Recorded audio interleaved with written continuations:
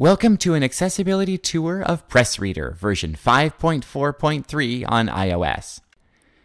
This video was created with support from the Government of Canada's Social Development Partnerships Program Disability Component.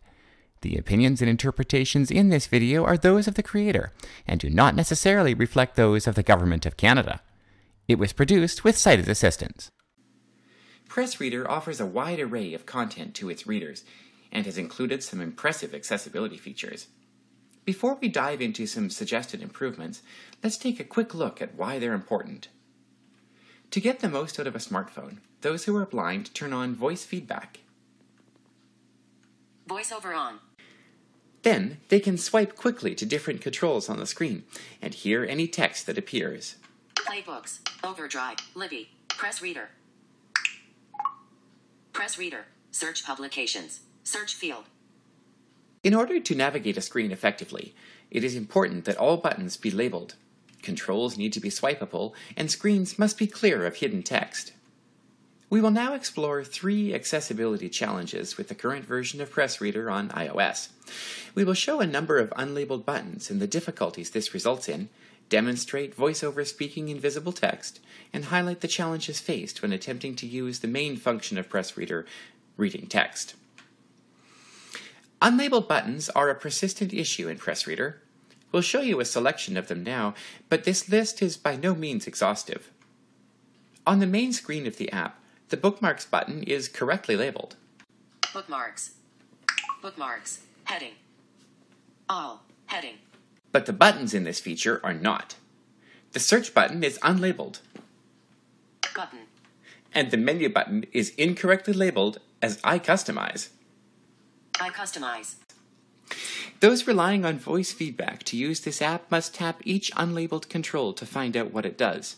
This trial and error method makes it much more difficult to learn the app, much less navigate it with a degree of proficiency. Unfortunately, backfield interference is another serious concern. Occasionally, such as when accessing a menu or dismissing a pop-up, VoiceOver will mistakenly read text and controls that are no longer visible. We refer to this phenomenon as backfield interference. It occurs when new controls are painted over existing ones without first clearing the screen of its old content. Here, we'll demonstrate one area where backfield interference is prevalent. It's important to note, though, that this issue does crop up randomly and persistently throughout the entire app. From the main screen of PressReader, we tap Accounts in the sidebar. Accounts. Accounts. Heading. When we scroll past Sign Out, text is voiced that is not visible on the screen. Name. Expert. Sign out. Link. FD. Ferris. All. My collection. Settings. Read later 0. Create new collect. Shared. Settings. Being prompted to interact with controls that do not exist represents a level of frustration rarely experienced elsewhere.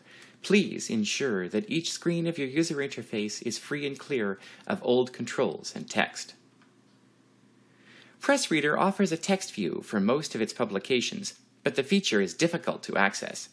For this reason, reading publications is quite challenging for those who rely on assistive technology. When a newspaper is opened with VoiceOver running, the user is left in a non-responsive screen entitled PressReader Grabber. PressReader Grabber. PressReader Grabber. PressReader Grabber. In order to change to text view, the user must first press the Page View button at the bottom left of the screen.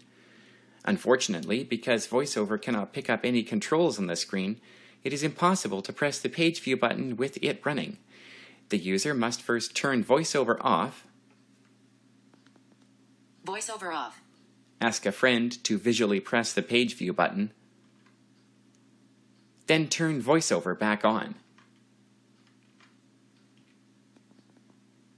VoiceOver on. Landscape. Toronto. Button. I custom. Add to my IMG. Image. Actions available.